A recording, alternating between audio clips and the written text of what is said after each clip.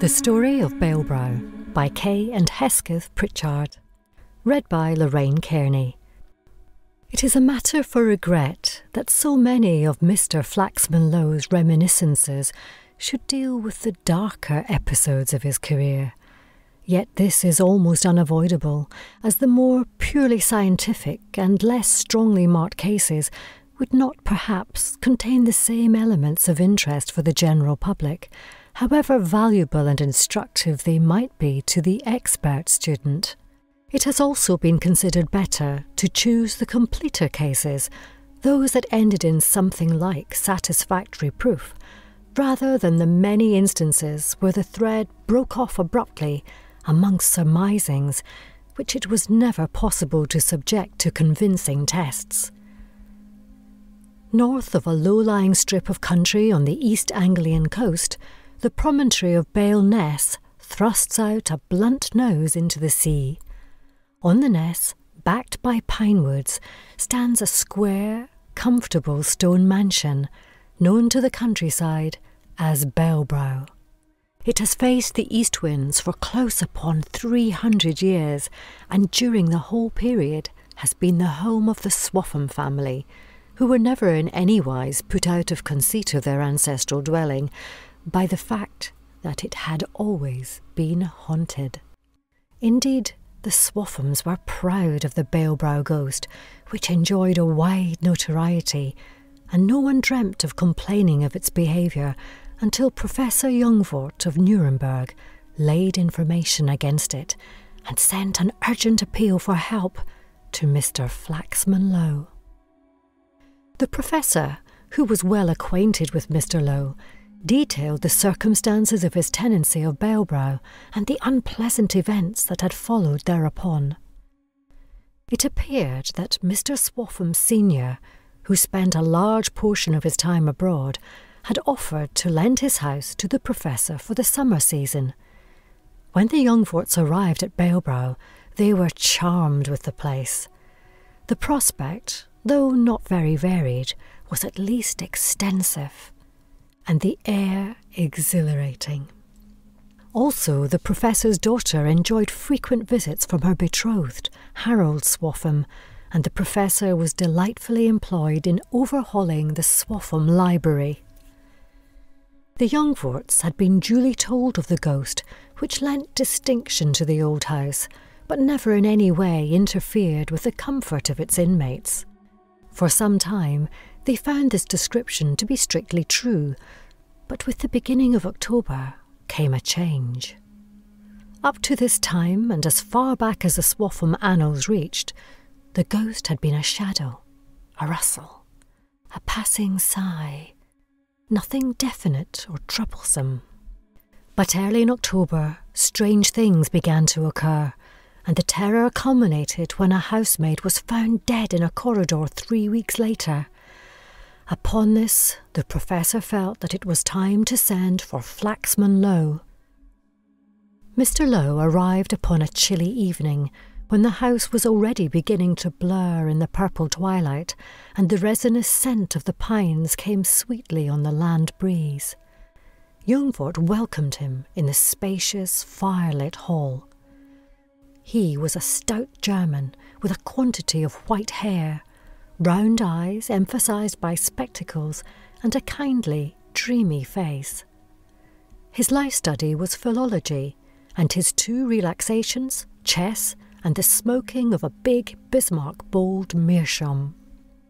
"Now, Professor," said Mr. Low when they had settled themselves in the smoking-room, "how did it all begin?" "I will tell you," replied Jungwort, thrusting out his chin and tapping his broad chest and speaking as if an unwarrantable liberty had been taken with him. "First of all, it has shown itself to me." Mr. Flaxman Low smiled and assured him that nothing could be more satisfactory. "But not at all satisfactory," exclaimed the professor. "I was sitting here alone, it might have been midnight, when I hear something come creeping like a little dog, with its nails tick, tick upon the oak flooring of the hall. I whistle, for I think it is the little rags of my daughter, and afterwards opened the door, and I saw—" He hesitated and looked hard at Lo through his spectacles. "Something that was just disappearing into the passage which connects the two wings of the house. It was a figure, not unlike the human figure, but narrow and straight. I fancied I saw a bunch of black hair and a flutter of something detached, which may have been a handkerchief. I was overcome by a feeling of repulsion. I heard a few clicking steps which stopped, as I thought, at the museum door. Come, I will show you the spot." The Professor conducted Mr. Lowe into the hall. The main staircase, dark and massive, yawned above them, and directly behind it ran the passage referred to by the Professor. It was over 20 feet long, and about midway led past a deep arch containing a door reached by 2 steps. Youngfort explained that this door formed the entrance to a large room called the museum, in which Mr. Swaffham Senior, who was something of a dilettante, stored the various curios he picked up during his excursions abroad. The Professor went on to say that he immediately followed the figure, which he believed had gone into the museum, but he found nothing there except the cases containing Swaffham's treasures. I mentioned my experience to no one. I concluded that I had seen the ghost. But 2 days after, one of the female servants, coming through the passage in the dark, declared that a man leapt out at her from the embrasure of the museum door. But she released herself and ran screaming into the servants' hall. We at once made a search, but found nothing to substantiate her story. I took no notice of this, though it coincided pretty well with my own experience. The week after, my daughter Lena came down late one night for a book. As she was about to cross the hall, something leapt upon her from behind. Women are of little use in serious investigations. She fainted. Since then, she's been ill, and the doctor says run down. Here, the Professor spread out his hands. So she leaves for a change tomorrow. Since then, other members of the household have been attacked in much the same manner, with always the same result. They faint and are weak and useless when they recover. But last Wednesday, the affair became a tragedy. By that time, the servants had refused to come through the passage except in a crowd of 3 or 4, most of them preferring to go round by the terrace to reach this part of the house. But one maid, named Eliza Freeman, said she was not afraid of the Baelbrow ghost, and undertook to put out the lights in the hall one night. When she had done so, and was returning through the passage past the museum door, she appears to have been attacked, or at any rate frightened. In the grey of the morning, they found her lying beside the steps, dead. There was a little blood upon her sleeve, but no mark upon her body except a small raised pustule under the ear. The doctor said the girl was extraordinarily anemic, and that she probably died from fright, her heart being weak. I was surprised at this, for she had always seemed to be a particularly strong and active young woman. "Can I see Miss Youngfort tomorrow before she goes?" asked Lowe, as the Professor signified he had nothing more to tell. The Professor was rather unwilling that his daughter should be questioned, but at last gave his permission, and next morning Lowe had a short talk with the girl before she left the house. He found her a very pretty girl, though listless and startlingly pale, and with a frightened stare in her light brown eyes. Mr. Lowe asked if she could describe her assailant. "No," she answered. "I could not see him, for he was behind me. I only saw a dark, bony hand with shining nails and a bandaged arm pass just under my eyes before I fainted." "Bandaged arm? I have heard nothing of this." "Tut, tut, mere fancy," put in the Professor impatiently. "I saw the bandages on the arm," repeated the girl, turning her head wearily away, "and I smelt the antiseptics it was dressed with." "You have hurt your neck," remarked Mr. Lowe, who noticed a small circular patch of pink under her ear. She flushed and paled, raising her hand to her neck with a nervous jerk, as she said in a low voice, "It has almost killed me. Before he touched me, I knew he was there. I felt it." When they left her, the professor apologised for the unreliability of her evidence and pointed out the discrepancy between her statement and his own. "She says she has seen nothing but an arm, yet I tell you it had no arms. Preposterous! Conceive a wounded man entering this house to frighten the young women.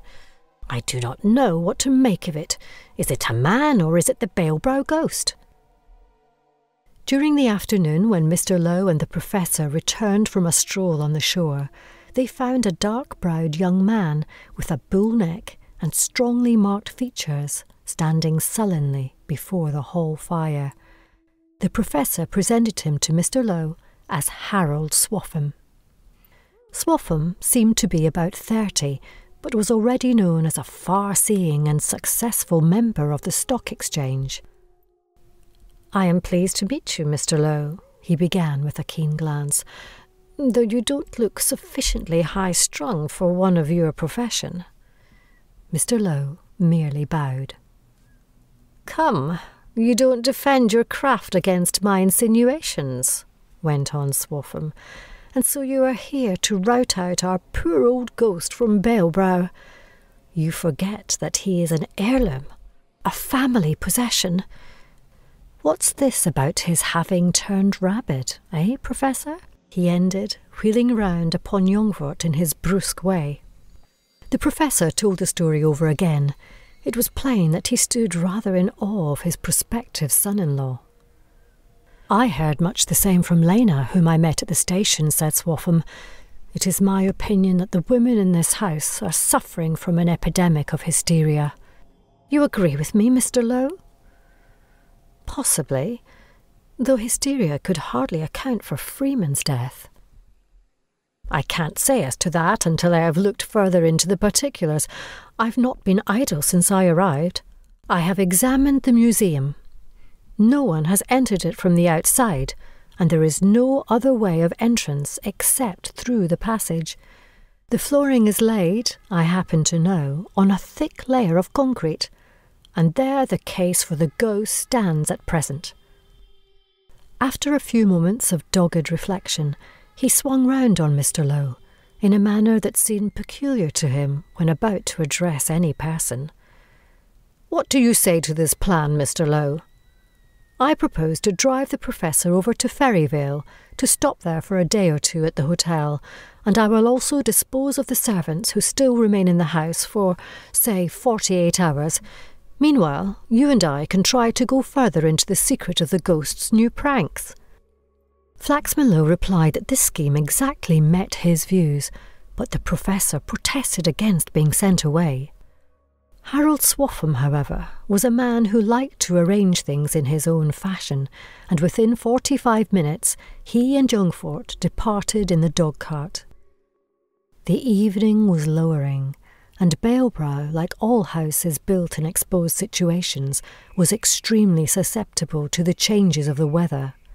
Therefore, before many hours were over, the place was full of creaking noises as the screaming gale battered at the shuttered windows and the tree branches tapped and groaned against the walls. Harold Swaffham, on his way back, was caught in the storm and drenched to the skin. It was therefore settled that after he had changed his clothes, he should have a couple of hours' rest on the smoking-room sofa, while Mr. Lowe kept watch in the hall. The early part of the night passed over uneventfully. A light burned faintly in the great wainscoted hall, but the passage was dark. There was nothing to be heard but the wild moan and whistle of the wind coming in from the sea, and the squalls of rain dashing against the windows. As the hours advanced, Mr. Lowe lit a lantern that lay at hand, and carrying it along the passage, tried the museum door. It yielded, and the wind came muttering through to meet him. He looked round at the shutters and behind the big cases which held Mr. Swatham's treasures to make sure that the room contained no living occupant but himself. Suddenly he fancied he heard a scraping noise behind him and turned round, but discovered nothing to account for it. Finally he laid the lantern on a bench so that its light should fall through the door into the passage, and returned again to the hall, where he put out the lamp and then once more took up his station by the closed door of the smoking room. A long hour passed, during which the wind continued to roar down the wide hall chimney, and the old boards creaked as if furtive footsteps were gathering from every corner of the house. But Flaxman Lowe heeded none of these things. He was waiting for a certain sound. After a while he heard it, the cautious scraping of wood on wood. He leant forward to watch the museum door. Click, click, came the curious dog-like tread upon the tiled floor of the museum, till the thing, whatever it was, paused and listened behind the open door. The wind lulled at the moment, and Lowe listened also, but no further sound was to be heard. Only slowly across the broad ray of light, falling through the door, grew a stealthy shadow.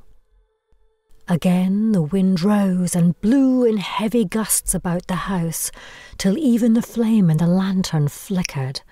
But when it steadied once more, Flaxman Lowe saw that the silent form had passed through the door and was now on the steps outside.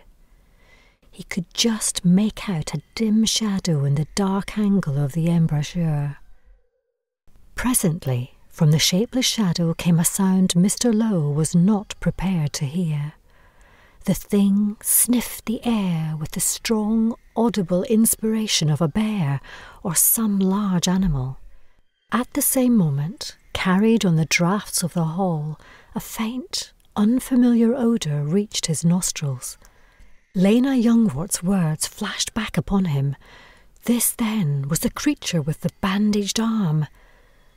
Again, as the storm shrieked and shook the windows, a darkness passed across the light.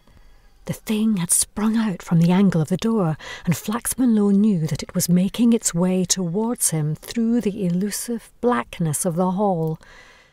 He hesitated for a second. Then he opened the smoking-room door. Harold Swaffham sat up on the sofa, dazed with sleep. "What has happened? Has it come?" Lowe told him what he had just seen. Swaffham listened half-smilingly. "What do you make of it now?" he said. "I must ask you to defer that question for a little," replied Lowe. "Then you mean me to suppose that you have a theory to fit all these incongruous items?"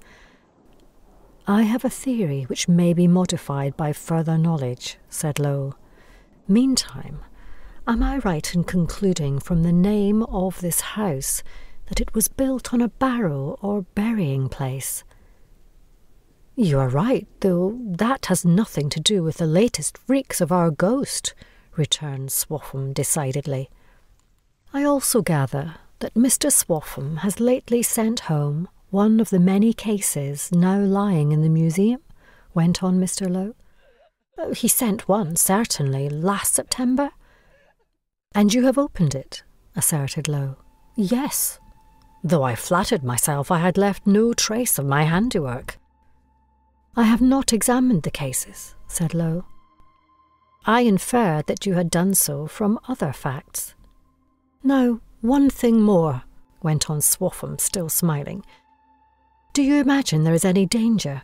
I mean to men like ourselves. Hysterical women cannot be taken into serious account." "Certainly.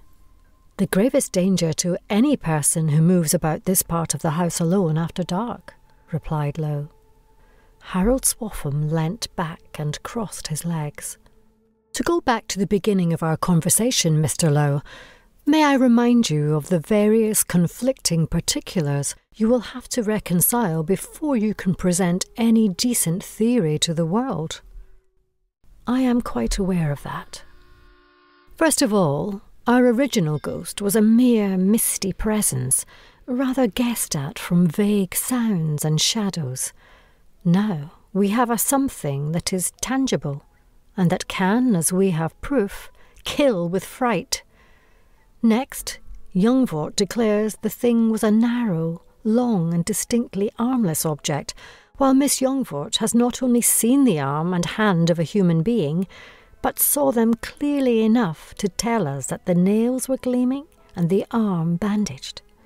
She also felt its strength. Jungwort, on the other hand, maintained that it clicked along like a dog. You bear out this description with the additional information that it sniffs like a wild beast. Now, what can this thing be? It is capable of being seen, smelt and felt, yet it hides itself successfully in a room where there is no cavity or space sufficient to afford covert to a cat. You still tell me that you believe that you can explain? Most certainly, replied Flaxman Lowe with conviction. I have not the slightest intention or desire to be rude, but as a mere matter of common sense, I must express my opinion plainly.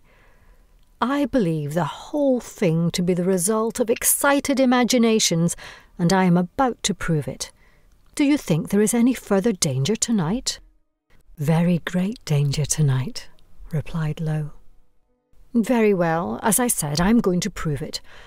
I will ask you to allow me to lock you up in one of the distant rooms where I can get no help from you, and I will pass the remainder of the night walking about the passage and hall in the dark.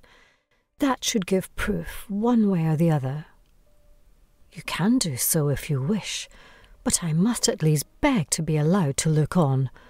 I will leave the house and watch what happens from the window in the passage, which I saw opposite the museum door. You cannot, in any fairness, refuse to let me be a witness. I cannot, of course, returned Swaffham. Still, the night is too bad to turn a dog out into, and I warn you that I shall lock you out. That will not matter. Lend me a mackintosh and leave the lantern lit in the museum where I placed it. Swaffham agreed to this. Mr. Lowe gives a graphic account of what followed. He left the house and was duly locked out, and after groping his way round by the walls, found himself at length outside the window of the passage, which was almost opposite to the door of the museum. The door was still ajar, and a thin band of light cut out into the gloom. Further down, the hall gaped, black and void. Lowe, sheltering himself as well as he could from the rain, waited for Swaffham's appearance. Was the terrible yellow watcher, balancing itself upon its lean legs in the dim corner opposite, ready to spring out with its deadly strength upon the passer-by? Presently, Lowe heard a door bang inside the house, and the next moment Swaffham appeared with a candle in his hand, an isolated spread of weak rays against the vast darkness behind. He advanced steadily down the passage, his dark face grim and set, and as he came, Mr. Lowe experienced that tingling sensation which is so often the forerunner of some strange experience. Swaffham passed on towards the other end of the passage. There was a quick vibration of the museum door as a lean shape with a shrunken head leapt out into the passage after him. Then altogether came a hoarse shout, the noise of a fall, and utter darkness. In an instant, Mr. Lowe had broken the glass, opened the window and swung himself into the passage. There he lit a match, and as it flared, he saw by its dim light a picture painted for a second upon the obscurity beyond. Swaffham's big figure lay with outstretched arms, face downwards, and as Lowe looked, a crouching shape extricated itself from the fallen man, raising a narrow, vicious head from his shoulder. The match spluttered feebly and went out, and Low heard a flying step click on the boards. Before he could find the candle Swaffham had dropped. Lighting it, he stooped over Swaffham and turned him on his back. The man's strong colour had gone, and the wax-white face looked whiter still against the blackness of hair and brows, and upon his neck, under the ear, was a little raised pustule, from which a thin line of blood was streaked up to the angle of his cheekbone. Some instinctive feeling prompted Low to glance up at this moment. Half extended from the museum doorway were a face and bony neck, a high-nosed, dull-eyed, malignant face, the eye sockets hollow and the darkened teeth showing. Low plunged his hand into his pocket, and a shot rang out in the echoing passageway and hall. The wind sighed through the broken panes. A ribbon of stuff fluttered along the polished flooring, and that was all, as Flaxman Low half-dragged, half-carried Swaffham into the smoking-room. It was some time before Swaffham recovered consciousness. He listened to Low's story of how he had found him with an angry gleam in his sombre eyes. "The ghost has scored off me," he said, with an odd, sullen laugh. "But now I fancy it's my turn." "But before we adjourn to the museum to examine the place, I will ask you to let me hear your notion of things. You've been right in saying there was real danger. For myself, I can only tell you that I felt something spring upon me, and I knew no more. Had this not happened, I am afraid I should never have asked you a second time what your idea of the matter might be." He ended with a sort of sulky frankness. "There are two main indications," replied Low. "This strip of yellow bandage, which I have just now picked up from the passage floor, and the mark on your neck." "What's that you say?" Swaffham rose quickly and examined his neck in a small glass beside the mantel-shelf. "Connect those two, and I think I can leave you to work it out for yourself," said Low. "Pray let us have your theory in full," requested Swaffham shortly. "Very well," answered Low good-humouredly. He thought Swaffham's annoyance natural under the circumstances. The long, narrow figure, which seemed to the Professor to be armless, is developed on the next occasion. For Miss Youngfort sees a bandaged arm and a dark hand with gleaming, which means, of course, gilded nails. The clicking sound of the footsteps coincides with these particulars, for we know that sandals made of strips of leather are not uncommon in company with gilt fingernails and bandages. Old and dry leather would naturally click upon your polished floors. "Bravo, Mr. Low! So you mean to say that this house is haunted by a mummy?" "That is my idea, and all I have seen confirms me in my opinion." "To do you justice, you held this theory before tonight, before in fact you had seen anything for yourself. You gathered that my father had sent home a mummy, and you went on to conclude that I had opened the case." "Yes. I imagine you took off most of, or rather all, the outer bandages, thus leaving the limbs free, wrapped only in the inner bandages, which were swathed round each separate limb.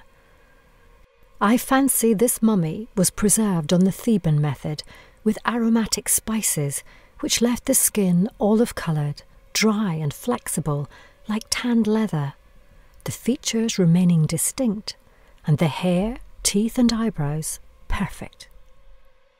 "So far good," said Swaffham. "But now, how about the intermittent vitality? The pustule on the neck of those whom it attacks? And where is our old Baelbrow ghost to come in?" Swaffham tried to speak in a rallying tone, but his excitement and lowering temper were visible enough, in spite of the attempts he made to suppress them.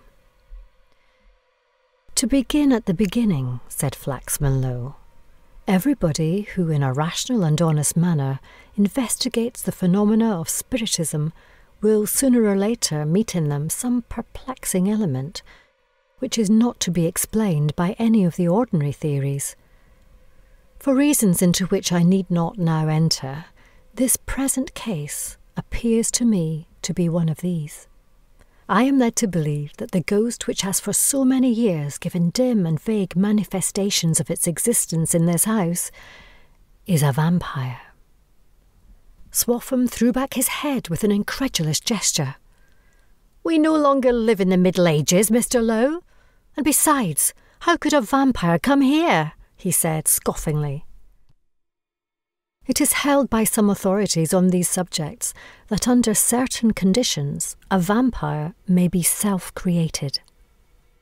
You tell me that this house is built upon an ancient barrow, in fact on a spot where we might naturally expect to find such an elemental psychic germ. In those dead human systems were contained all the seeds for good and evil. The power which causes these psychic seeds or germs to grow is thought, and from being long dwelt on and indulged, a thought might finally gain a mysterious vitality which could go on increasing more and more by attracting to itself suitable and appropriate elements from its environment. For a long period, this germ remained a helpless intelligence, awaiting the opportunity to assume some material form by means of which to carry out its desires. The invisible is the real. The material only subserves its manifestation. The impalpable reality already existed when you provided for it a physical medium for action by unwrapping the mummy's form. Now we can only judge of the nature of the germ by its manifestation through matter. Here we have every indication of a vampire intelligence touching into life and energy the dead human frame. Hence the mark on the neck of its victims and their bloodless and anemic condition, for a vampire, as you know, sucks blood. Swaffham rose and took up the lamp. "Now for proof," he said bluntly. "Wait a second, Mr. Lowe. You say you fired at this appearance?" And he took up the pistol which Lowe had laid down on the table. "Yes, I aimed at a small portion of its foot which I saw on the step." Without more words, and with the pistol still in his hand, Swaffham led the way to the museum. The wind howled round the house, and the darkness which precedes the dawn lay upon world when the two men looked upon one of the strangest sights it has ever been given to men to shudder at. Half in and half out of an oblong wooden box, in a corner of the great room, lay a lean shape in its rotten yellow bandages, the scraggy neck surmounted by a mop of frizzled hair. The toe strap of a sandal and a portion of the right foot had been shot away. Swaffham, with a working face, gazed down at it, then seizing it by its tearing bandages, he flung it into the box, where it fell into a lifelike posture, its wide, moist-lipped mouth gaping up at them. For a moment Swaffham stood over the thing. Then, with a curse, he raised the revolver and shot into the grinning face again and again with a deliberate vindictiveness. Finally, he rammed the thing down into the box and, clubbing the weapon, smashed the head into fragments with a vicious energy that coloured the whole horrible scene with a suggestion of murder done.